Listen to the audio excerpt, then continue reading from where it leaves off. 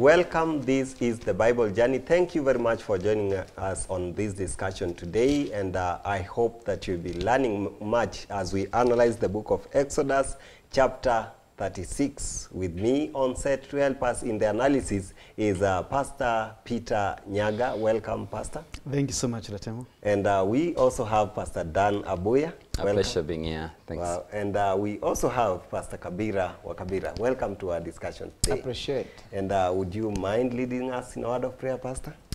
Our dear Lord, all we ask is that you may stir our hearts, so that when we come before you, that when we give you, when we come before the heart, before the tabernacle, before anything that you've asked of us, we will be able to be cheerful, because this is what we want to do. Bless us as we discuss this chapter, for we pray this in Jesus' name. Amen. Now, pastors, in chapter 36 starts with, it's basically a continuation of chapter 35. Verse 1 says, and Bezalel and Aholiab, and every gifted artisan in whom the Lord has put wisdom and understanding to know how to do all manner of work for the service of the sanctuary, shall do according to all that the Lord has commanded. Basically, we remember when we were on the mountain, God spoke to Moses and said, and behold, I have called by name Bezalel and Aholiab, right, and I've put in them all the wisdom that is needed for this sanctuary to be constructed. Now, Moses has also said in chapter 35, he also mentioned the same, and behold, the Lord has called Bezalel and Aholiab by name, and he has put wisdom in them to do this particular work. Now, in 36, now it mentions again the same people. And I don't know, Pastor Dan, what comes to mind when you read verse 1 specifically? This is a very critical aspect of the building of the Lord's tabernacle. And not only here, but even today. So this is a critical verse. It is not just anybody who comes to build the tabernacle, a tabernacle for the Lord. There is the Holy Spirit. You know, we read here that the Lord has put wisdom and understanding, and these are repetition. Chapter 31, 1 to 11 also talks about the artisans and the various experts who come, who are called for the building. These are people whom the Spirit of the Lord had already been, you know, promised. In other words, first there is inspiration before they come to build. This, what we are told here, the wisdom and understanding, this is actually the Spirit of the Lord. Because when we read Isaiah, in Isaiah chapter 11, Isaiah 11, verse 2, it talks about all these attributes that were needed in the various artisans, and you realize it is actually basically saying the Spirit of the Lord is upon them. Because, of course, it's speaking about Christ himself, and it talks about the Spirit of the Lord resting upon him, the Spirit of wisdom and understanding, the Spirit of counsel and might, the Spirit of knowledge, of the fear of the Lord, and so on. And these are not different spirits. Basically, it's saying that the Spirit of the Lord in all fullness will be upon him. So we are seeing here the Lord already empowering men and women, because they mentioned also women also who had this spirit of cunning or of expertise. So this is important as we go to work for the Lord. We want to get not only men who are excellent in their fields, but also men whose hearts are dedicated to the Lord, who understand the meaning of the work they are doing, not just as for commercial gain, but their heart is there. And so they know that this is a holy work that I'm doing. Right? And of course, the Lord had talked about them, especially in 35, in verse 30. He said, and Moses said to the children of Israel, see, the Lord has called by name Bezalel, the son of Uri, the son of Hur, of the tribe of Judah. Then in verse 34, 31 actually. And he has filled him with the Spirit of God, of course, right, in wisdom and understanding, knowledge, and all manner of workmanship. And also the same about Holiab in verse 34. And of course, what you're saying, very, very okay, that it's not just people who have wisdom or who are gifted in that area, but they have to have the Spirit of the Lord in them. Now, again, Pastor Kabira, when you look at, of course, in 35, Moses mentions to these people, the children of Israel, that the Lord requires this and this and that and that. And then from verse 2 all the way to verse 7, now it speaks about how people, that is chapter 36, gave what they had until it was in excess. How do you see that spirit? I will say, I think in the previous episode, I almost said something. And I think it just come here. The effectiveness of people giving is not in threats, is not in targets, but in being able to preach and talk to the people until their hearts are tired. The whole point is not to coerce. The whole point of church is not to set a target. It's not to mimic a particular verse. It's not, I can just imagine how simple Moses' verse was. Maybe they saw the glory on his face. Maybe they saw the genuineness of him. Maybe they understood the concept better. But everyone got tired in such a way that we'll see Moses had to tell them, please, I'm begging you, stop. Because they still wanted to give. He's literally, he says, he goes out and pleads to everyone in verse 6 and 7 that it was so much. Indeed, it ends by saying, indeed, too much. People were not saying, I think now the church is full, I think that's enough. No. Because everybody would look at the giving vis-a-vis what he's going to get. If the presence of the Lord will be in this temple, I want to be able to be contributed. You want your pride to be, I was there. I helped in God being amongst us. The pride was not in, I built it. The pride was in, if the Lord wants to be near me, why would I say? So they basically give everything. But for me, allow me to take the angle of the effectiveness of the word of Moses. Of course, God was with them. These are people who've just been punished, including death by Levites. And the Lord says he plagued them. He gives them plagues. That's what he ends. Immediately, God is so angry with them. They have drunk already. They are drinking a concoction of gold dust and a lot of things. So how much more can man, Moses, veiling himself because of the glory, how effective was he? And I'm thinking as a pastor, am I that effective when I need funds for camp meeting? Right. When I need construction of the church? When I need something? How do I speak to people such that they give without having to do? I think we have an issue so far, let me say, especially in our church, where people give tithes more than the offerings. Why? Because people still look at God as he may be angry, so let me be done with him. But offerings, actually they say offerings are usually 30% of the tithes and offering, of the tithes, I mean. Right. So people feel compelled to give tithes more because they want to be done with God. They don't want curses. They still look at God as that fearful God. Right. But compare with the Israelites here. This was not tithe. This was offering, free will, that it was even more than the tithe itself. And Pastor Nyagah, you're looking at this, and in verse 6, I long to see to have such a moment when the pastor will stand on the pulpit and say, and they caused it to be proclaimed throughout the camp, saying, let neither man nor woman do any more work for the offering of the sanctuary. And the people were restrained from bringing. For the material they had was sufficient for all the work to be done. Indeed, too much. Have you ever seen that? You've been in ministry for the years you've been in the ministry.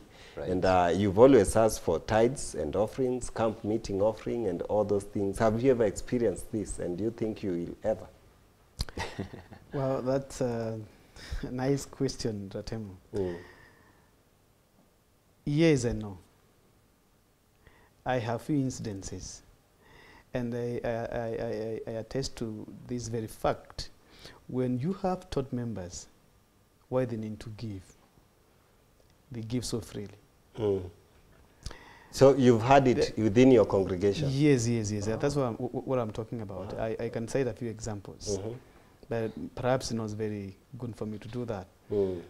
But normally we have the targets. Let me talk, especially I'm talking about the camp meetings.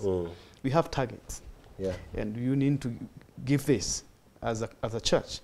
Then we come, and many times, even those who come and break down to the congregation, we have 1,000 members, so each member to give this. And I have said not once, no. I have a target from the conference, but I don't talk about the target. But I teach members the reason why they need to give and how to give. And I have seen overwhelming response from membership. So I appreciate this. But also, I think apart from Moses teaching free will giving, there is something to do with Moses that makes people actually give freely. That's right. And I am highlighting this from verse number 2. Then Moses called Bezalel and Aholiab and every gifted artisan whose heart the Lord had put wisdom, everyone whose heart was tired, to come and do the work. And they received from Moses, verse number 3, and they received from Moses all. I am underlining the word all. All the offering which the children of Israel had brought from the work. Now, the uprightness of the heart of Moses resonates so well with the giving of the membership. And also I see the uprightness of the heart of this expert, led by Bezalel. You remember last time I said the wisdom, the Bible says, which God gave wisdom.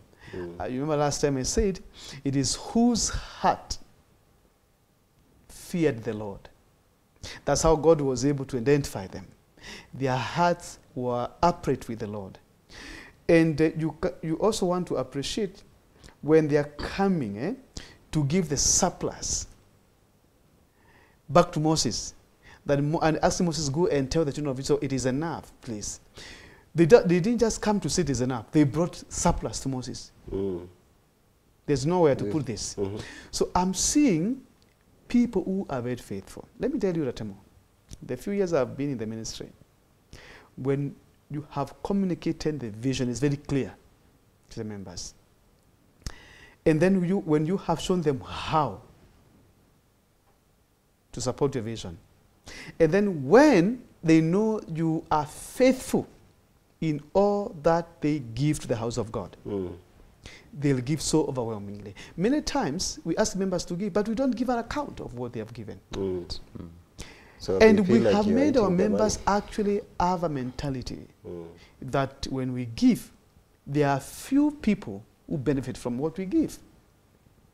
But when members have been set to appreciate their giving, they will give until say it is enough. Wow. And I have seen that in my ministry. I attest to this one. Yeah, but what maybe how common is it, though, if you don't mind? No doubt, you know, we have, personally I do have a few scattered instances, but generally, I'd be honest, that it's not common. And it's not common because I think, Pastor, we've also not been applying the biblical principles. Right, I do agree. We have, invented our own ways of I mean, what makes you think that I can only afford 1,000 bob? To come and say, let's every man give 1,000 bob. Right, yeah. Okay. So the principles here that we're getting also, it's kind of like a rebuke to the leadership, with the spiritual leadership, and also the membership. Kind of. Right, and so, of course, now this is the biblical blueprint. Yeah, and it's a challenge, you know, all the way down. And you know, he mentioned some, I think, was it 3 things? Uprightness, communicating the vision. That's right, which means you have the vision, you communicate it, and then accountability. That's and right, there's something else. So these are the things that we, you know, like I would say maybe milestones towards achieving what was achieved kind of giving. But in real sense, church members are not just robots. They can see what's happening. And sometimes, you know, people have got some sweet tongue. We've seen on media where members of the clergy make you buy into a vision so much until, you know, you basically give everything. But many of those who give, they give as a conditional statement, expecting something in return. Look at these people. their mind was not in a return. No, completely. They were giving. They gave. And you know, what verse 6 says, let neither man nor woman do any more work for the offering. That is, including even the women who are weaving. They were told, please, your weaving is down. You know, because we basically have, you know, these are not people who are thinking of getting something in return. They're not thinking of, you know, like it's an investment. Many of us sometimes look at church issues as an investment. You know, the more I give, the more it will help here, the more it will help here. The whole idea of this was a willing heart, was not the outcome. Many of us are concerned with the outcome. And that's why you'll hear saying, I cannot give more, and so and so is going to use this money. You know, so and so. I'm just trying to imagine, what if they did not even have accountability issues with Moses? What if even they never knew Bezalel and Aholiab? They never knew them. But that did not deter them, because those who wanted to give literally gave too much. When you tell somebody stop, that is not somebody who is thinking about anything, about some somebody some outcome. No, it's somebody who is thinking of a different perspective, a different scenario. And so for me, I want to appreciate even this kind, and this is what God is blessing. God is not blessing the amount. And that's what it was not even about, you know, I'm saying this because sometimes you look at the bigger amounts rather than the smaller amounts, and the non-monetary, non-itemized things. Those who are weaving, those who are, I mean, when we were doing chapter 35, was talking about all the women who are gifted artisans, span yarn. That is not something you can give literally, but hey, I may not have the blue, red, and scarlet one. I may not have the blue, purple, scarlet, but at least I can weave. And so they just weaving. They had to be told, please. I think it's now too much. And is it also a matter of spiritual growth for the church members, the worshippers? Because I remember sometimes when I was still in campus, and we would now have this discussion. You are a chaplain. You've spoken to the young people, and we would ask ourselves, now, which amount do I tithe? Why am I tithing the loan? At the end of it, I'll be employed and I'll pay tithe from my salary. So should I tithe? We are having these questions then. Should I tithe my loan, which I'm given, of course, in the country of Kenya, the government gives a loan, which is called through the institution of for your studies, Higher Education Loans Board. So I get that loan, and then I have again to tithe it, and maybe it's a minimum of 35,000 Kenya shillings. Then it's not enough to pay my, okay, it pays the fee. I'm not able to survive in the campus until I have to go and you know, ask from parents. So is it a matter of also spiritual growth, so that you understand, okay, I'm giving the tithe, I'll give the offering, which according to the Seventh-day Adventist Church is also 10%. According to the Bible. According to the Bible. You should correct that. Yeah, oh yeah, sure. So according to the Bible, again, 10-10. So I give 20% at the end of the day. It's about, is it about spiritual growth of a member? I'm glad you asked that question. What I wanted to add on top of these other preconditions is one critical aspect that we already mentioned here. It's revival. Reformation. You know, the congregation had gone through the lowest moment, and that led them to a humiliation of heart, a searching of their hearts. Remember us talking about the old man Moses leaving the camp, and everybody is in silence. There is a hush in the camp. Basically, people had come to a point of like, okay, you know what? It has been about God all along. It has never been about Moses. And now people even started following now Moses there. So there is an obvious change of heart at this particular moment, you know, regardless of what led them there. And so also it's no surprise that there is this kind of response. In other words, what you're saying again is, if this one came earlier, there is a high possibility that they wouldn't have given this much, because they hadn't been revived. Well, you know, without conjecturing, you can, there is that implication there. So the point I'm saying is that true giving, you know, it follows true worship. A true heart of worship will give truly. I've gone to a few churches. The common practice is that, you know, we worship through giving before the word. But I've gone to a few churches who actually do worship After. through giving after the word has been delivered. Yeah. And so I'm almost biased towards that kind of aspect, because the word means that you have received from the Lord, you have heard from the Lord, you have seen his vision that he has for you. Then now your heart is simply responding to what you've heard from the Lord. Wow. Pastor Nyagah, as you come in, of course, you know, like the reason why we want to give before the sermon is we know right after the sermon, people will like just walk out. And Of course, you know, the because they the need to experience true worship. Yeah, and so we haven't learned You're that. trapping them, that you know, yeah, you see yeah, that? we You're are just trapping trapping them before they go, Yeah, and before they run the away. common verse that we read is Right, always yeah. Malachi chapter 3, verse 9 and 10. And what we'll emphasize is, if you will not open, bring all the tithes into the storehouse, that there may be food in my house, and try me. Yeah, this is now the part that we really want to emphasize during tithes and offerings.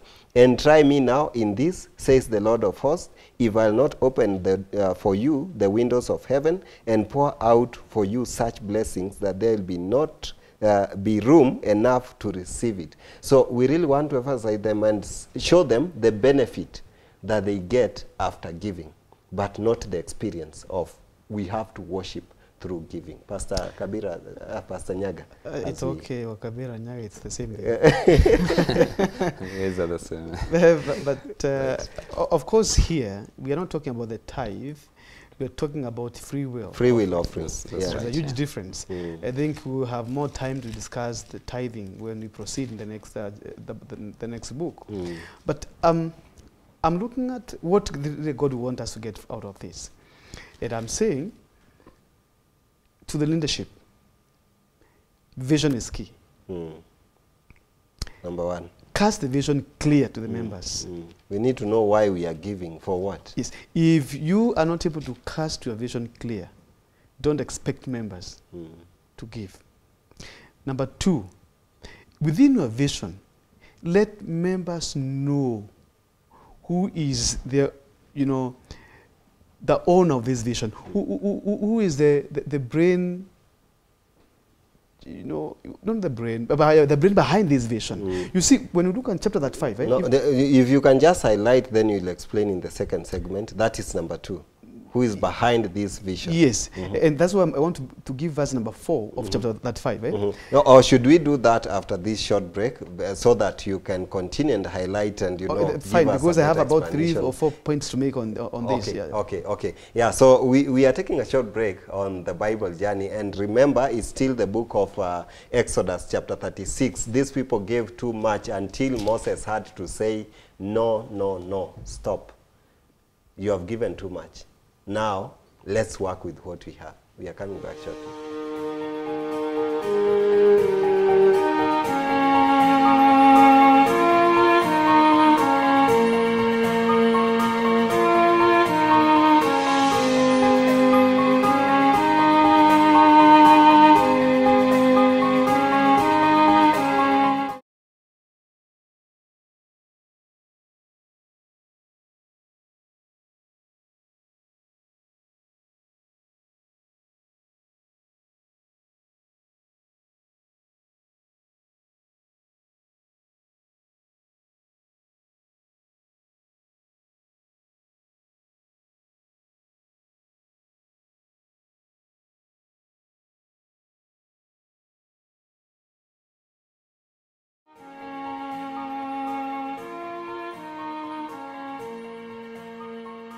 Welcome back to this study. It's the Bible journey, the book of Exodus, chapter 36. And people really gave their free will offering. We are even not talking about tithes. Like, you know, when you read Malachi, it's basically about tithes and offerings. But just about offerings, they gave more than enough until Moses said, it's enough. Let's use what we have. Don't do anything more about the offering. And of course, Pastor Nyagah was still emphasizing on some points. And point number 1 was cast your vision clearly. Let the people understand why are we giving. Then point number 2 was about tell us the person behind this vision. Yes, yes. Yes. Thank you. And now that we are in church, it must be God and not you as a pastor. And that's the point I'm bringing out. And I wanted to go to chapter 35, in verse number 4, where Moses is casting his vision. Okay? Chapter 35, verse number 4. And Moses spoke to all the congregation of the children of Israel, okay, saying, this is a thing which the Lord commanded, saying, take from among you an offering to the Lord. He's casting the vision. There's a big thing we need to do here. This is from the Lord. So he spoke to all the congregation, that is communicating, casting the vision. Then he goes ahead to tell them whose vision is it. He says, it is not mine. You know, many times as leaders, we want to take the glory. I've joined this particular congregation. I know that pastors have been coming here. I come and I meet a lot of things need to be done. So, and I want to package my ministry so that members see it is me. So whatever they are doing is because of me. So that when they exit, they will be left saying, we had a pastor here. Pastor Swen, so is very visionary. So when you remove God from the center of everything and you position yourself, you will use every kind of a sweet language to talk to members, but you see a lot of staggerings as members give. So point number 2, let it be God be at the center. Then number 3, the integrity of the leadership is very, very important. And that is what we are saying. You know, Moses is a man of high integrity. He comes, he tells members, and even he walks with the members so faithfully to an extent of coming and telling them, you know, what you gave, God said, this much has come, please take them back. You can use them for that's integrity. You see, I'm imagining a situation where the church members start giving, and there's an overwhelming giving. I don't know whether leadership will go and say it is enough. Yeah, we say, okay, we know we'll consult in a committee. They're brought in up and say, no, let's not say. We can keep this one for another assignment. You see, that's lack of integrity. Because when members come to know, actually it was enough, but we continued to ask them to give. Then they see these people are not faithful. So integrity is very, very important. And number 3, number 4, you need to constantly work with members and allow members to know this is a part of their worship. So that you see the Bible total says, member involvement, kind of? That's it. And you know, when I look at this piece of scripture here, it is everyone being involved. It reminds me, just as last year, when we were organizing a TMI campaign someplace in Nyanza.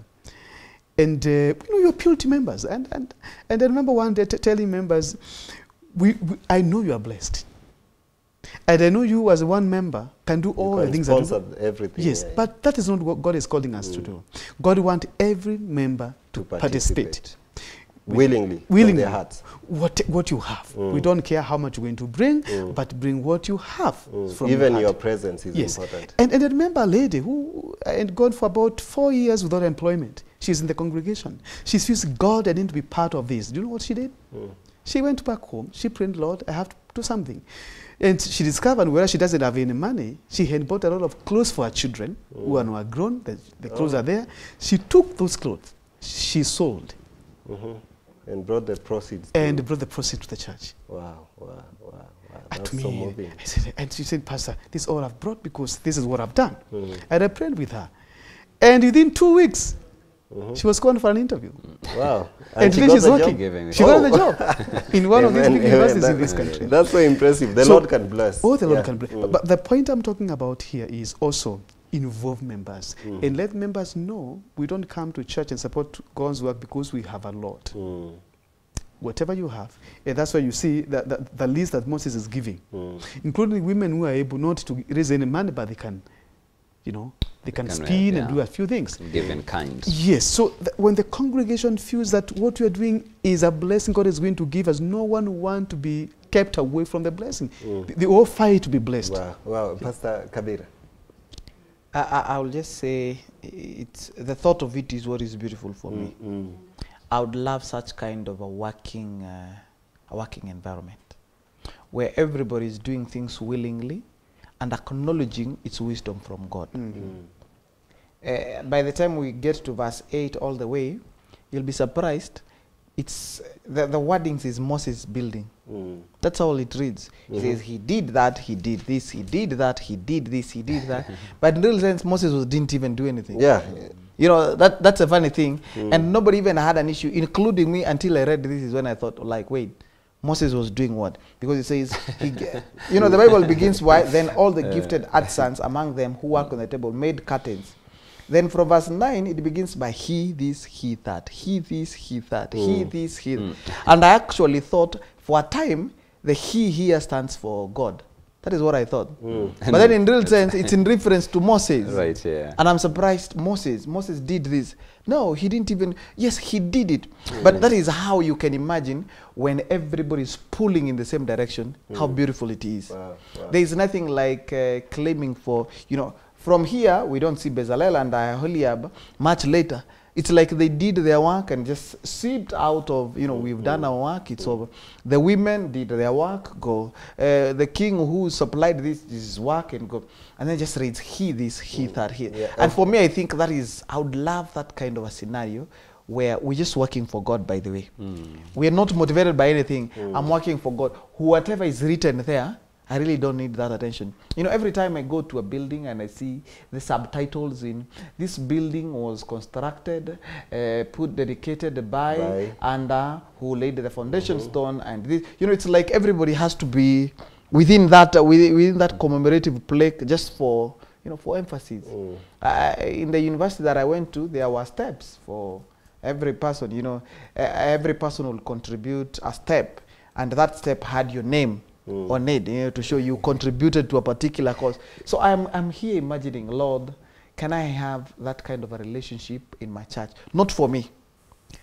Even if somebody else will claim the glory, all I need is for the church to be accomplished. And we'll see it later. The tabernacle was magnificent in all its plan and what. But then who is written?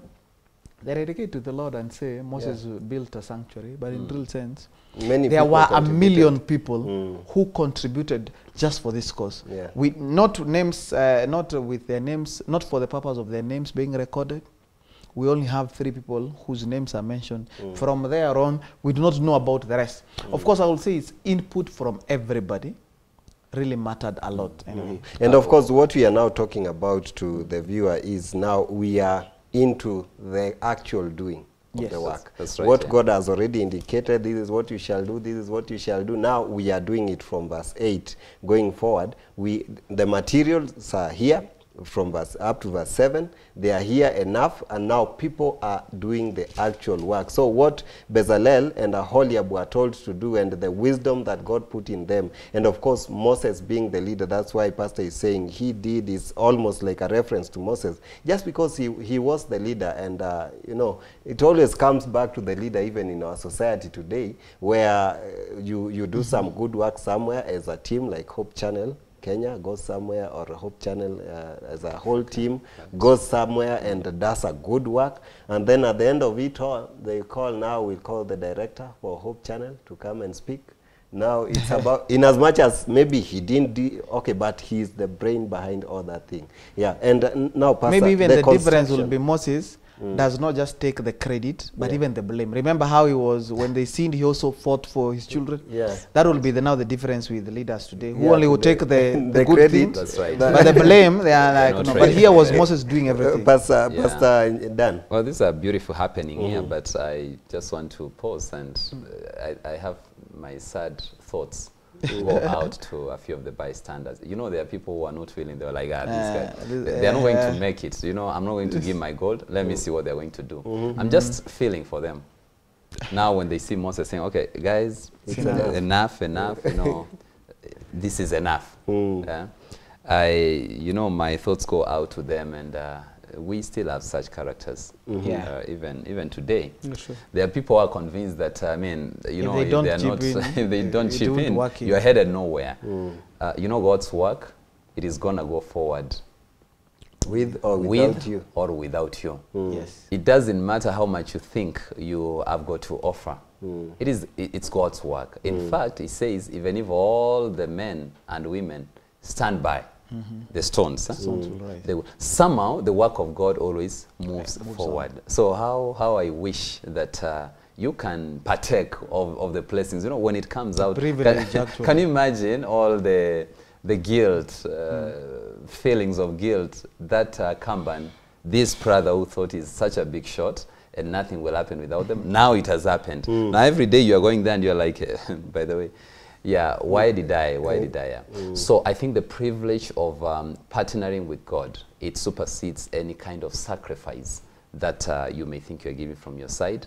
And really, this privilege, we should take it with joy. It should be a joy serving God. It shouldn't be a burden at all. I know there were people stood by because there is a lot of emphasis on those who are willing, give. So we know there were people who were not willing. Yes. Right. And I think to add on what Pastor is bringing out, which is very, very important actually, and we have those members in church. Many say, let's wait and see. They are not going far. Right. But I've learned through experience the ministry that God is not dependent on human beings. He always has people that he's going to work with. But again now, also my thought goes out to the leaders there, as Pastor Dan's thought went to the members out there, that faith is important. When every leader has been challenged by God to, do something for him. I see Moses actually moved in faith. Because the fact that we are reading in verse number 3, that the members continued bringing to him free offerings every morning, it means the time Moses was starting the actual construction, he had not received sufficient materials for construction. But he said, with what has come, man, let's start. That was faith. He believed that God is going to move his people to bring enough. You remember Jesus spoke in the New Testament and said, you'll be a foolish person if you start building and you have not calculated the cost. If the building is going to stall, you'll be a laughing stock. Faith informs Moses that the God that I've communicated about, he is going to move his people. And so because he is the one who has commanded that we put a sanctuary for him, and he's the one who has asked people to bring materials to construct the sanctuary, he is going to make a way. He says, men, we don't have enough materials, but let's start. And those who are willing to support God's work, let's continue bringing. And so faith to me is very, very important. Many times people shy from taking up responsibilities, especially project in the house of God, because they think they don't have sufficient resources to do this. But if we know and learn about faith, there is nothing whatsoever we shall not do. Because it says test and you see. So faith to me, my heart is going out for our leaders there. Let's serve the Lord in faith. We shall make mountains move. Well, now I need to get your views generally on building, which we are talking about. The tabernacle. The tabernacle, the building of the tabernacle. And, it's something that we looked at, and the way it was supposed to be built, of course, the materials to be involved. And he's talking about the length of the curtains. He's talking about the loops of blue yarn on the edge. He's talking about the clasps of gold coupled with the curtains on one with the clasps, that it might be the one tabernacle. All these, like the way God instructed Moses and said, this is how you shall couple them 3 by 3 and 1, all those things. How do you see this, the building of the tabernacle? How is it, and is it still adhering to that principle of God, of course, that we have been talking about? Yeah, one interesting thing I want to note at this stage is there's kind of reversal of the order now of the way things are done. Initially we saw the command as it is being given. Moses gets the instruction of the things which will be there first of all. That's what it began with, the Ark of the Testimony, the tape of showbread, and the lampstand. Later on we also see other supplementary, the Ark of the, the altar of incense, the love, and so on. But this time round, then the tabernacle. Yeah. But now, what it starts with the tabernacle. The tabernacle itself. That's right. Yeah. So that's the one thing I want to note. And then number 2 now is the exactness with which it is done. And you know, I challenge my reader, you know, my viewer, you go back to chapter 26 and see how it is explained vis-a-vis how it is done, exactly to the letter. So I don't think we can overemphasize the importance of sticking to God's blueprint, because He's God, and especially on matters pertaining Him. Worship, we're talking about worship here. So we cannot purport to have some kind of superior view of God's work or the way it should be done. I think we need the humility to understand we are human beings.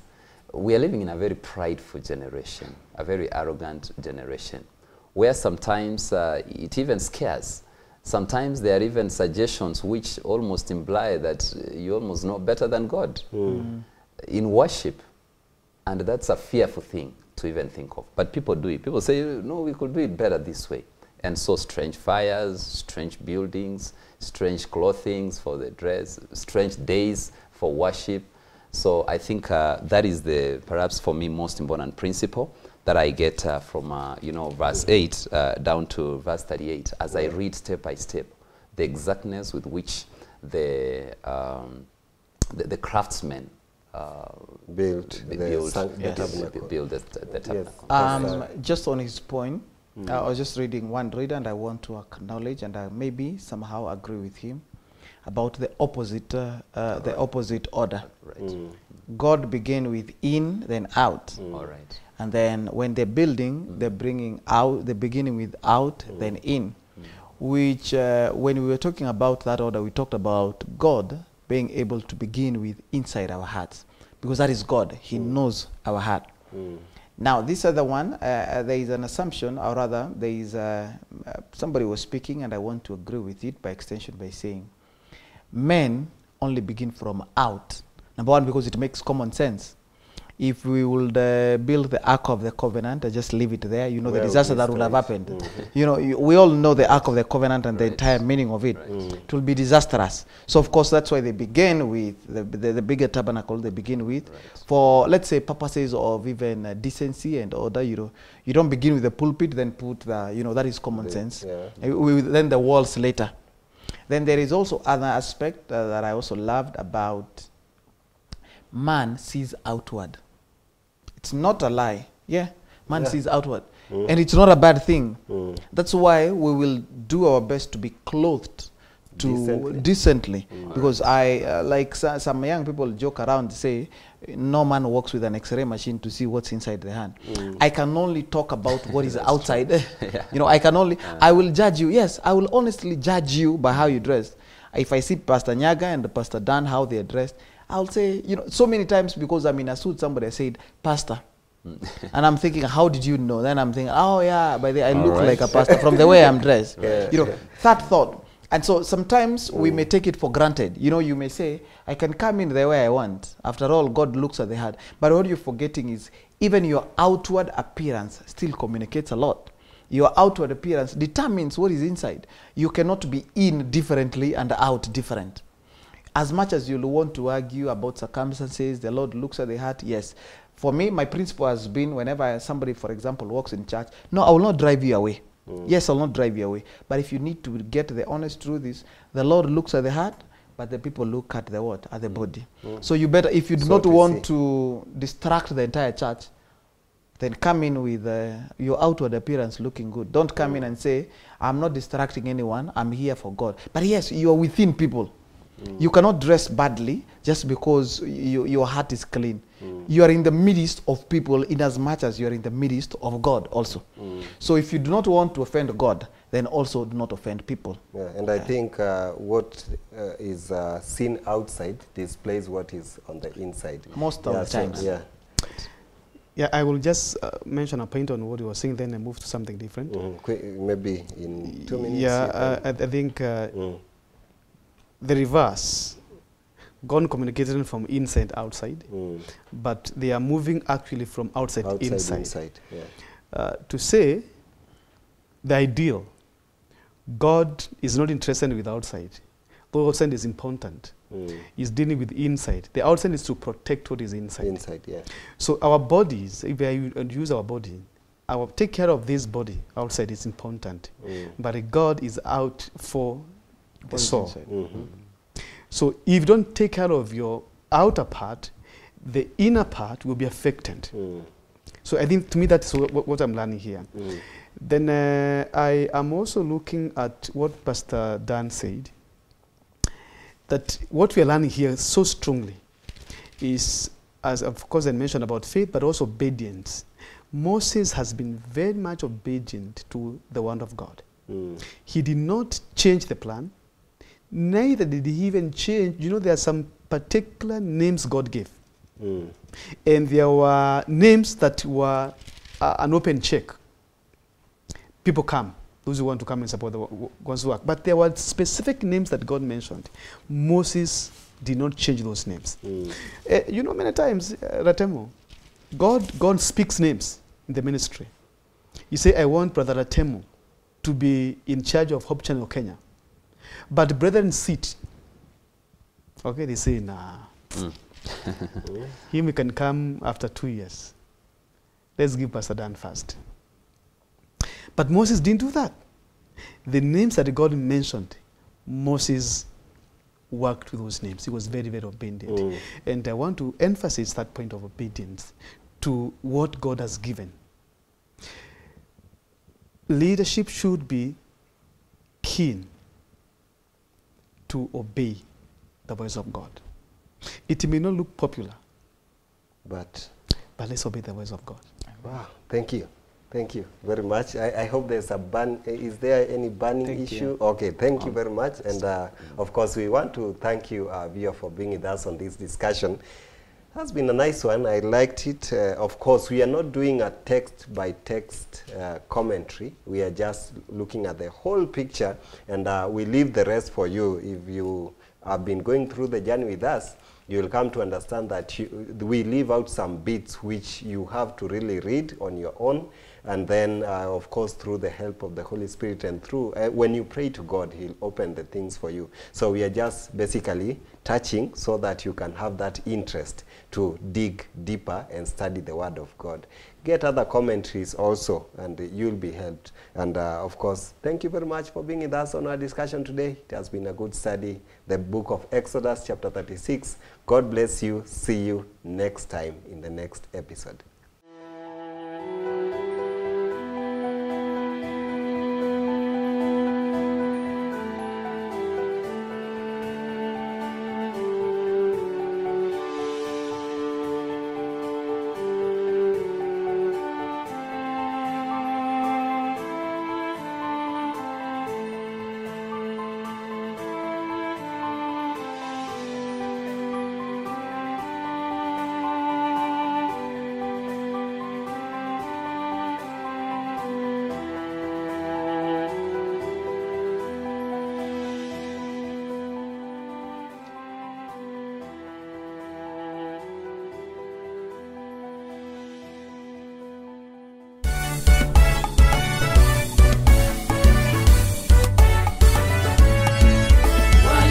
Safari ya kwenda Galilaya, mawimbi yakaanza kuvuma baharini. Wanafunzi wa Yesu wakaja wana hofu, Yesu Mwokozi amelala chomboni.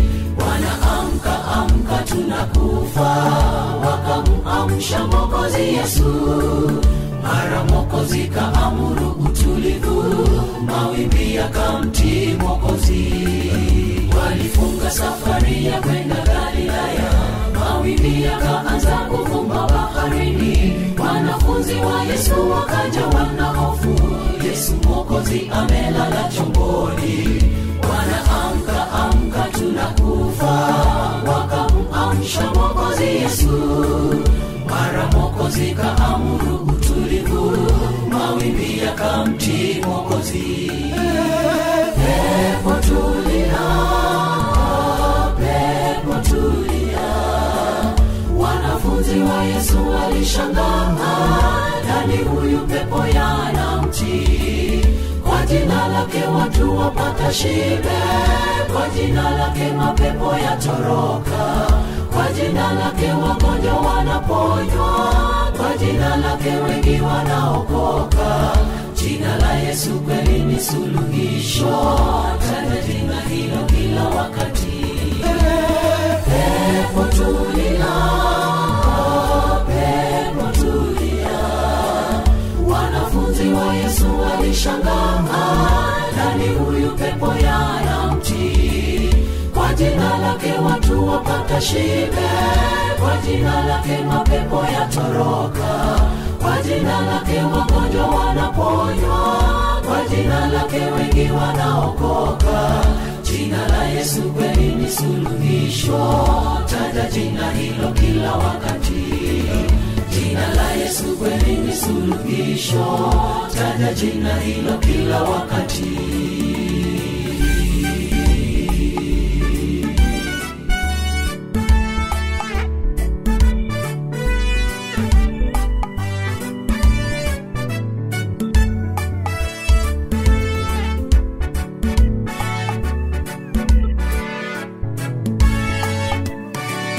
Twayumbishwa na mambo ya dunia wapendwa, mioyoni twatikiswa hatuna utulivu, ni hakika za dunia zatusomba, twafurahia yasiyodumu kamwe. Bwana arudipo na ufalme wake, twashuhudia yona zitakoma, Mwokozi ataamuru utulivu, shida zetu ni kweli zitakoma. Twayumbishwa na mambo ya dunia wapendwa, mioyoni twatikiswa hatuna utulivu, ni hakika za dunia zatusomba, twafurahia yasiyodumu kamwe. Bwana arudipo na ufalme wake, twashuhudia yona zitakoma, Mwokozi ataamuru utulivu, shida zetu ni kweli zitakoma. Pepo tulia, pepo tulia. Wanafunzi wa Yesu walishangaa, nani huyu pepo yanamtii? Kwa jina lake watu wapata shibe, kwa jina lake mapepo yatoroka, kwa jina lake wagonjwa wanaponywa, kwa jina lake wengi wanaokoka. Jina la Yesu kweli ni suluhisho, taja jina hilo kila wakati. Pepo tulia, pepo tulia. Wanafunzi wa Yesu walishangaa, nani huyu pepo yanamtii? Kwa jina lake watu wapata shibe, kwa jina lake mapepo yatoroka, kwa jina lake wagonjwa wanaponywa, kwa jina lake wengi wanaokoka. Jina la Yesu kweli ni suluhisho, taja jina hilo kila wakati. Jina la Yesu kweli ni suluhisho, taja jina hilo kila wakati.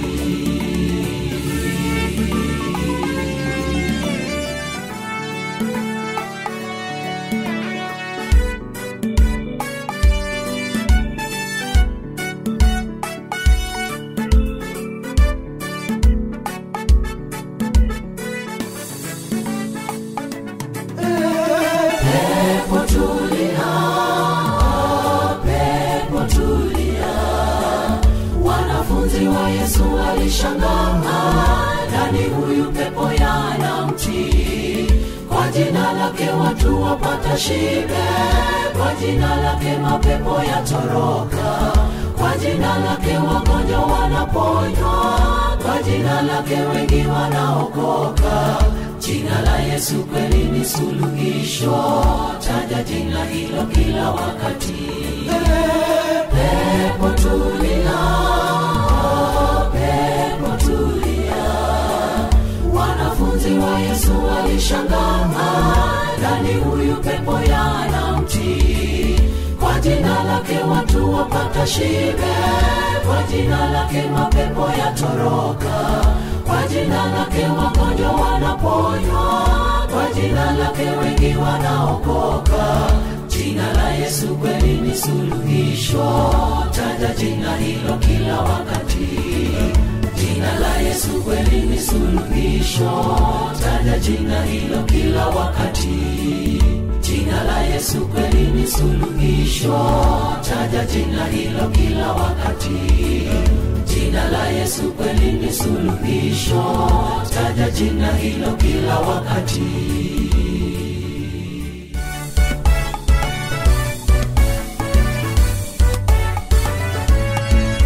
Walifunga safari ya kwenda Galilaya, mawimbi yakaanza kuvuma baharini. Wanafunzi wa Yesu wakaja wana hofu, Yesu Mwokozi amelala chomboni. Wanaamka amka tunakufa, wakamuamsha Mwokozi Yesu. Mara Mwokozi kaamuru utulivu, mawimbi yakamtii Mwokozi.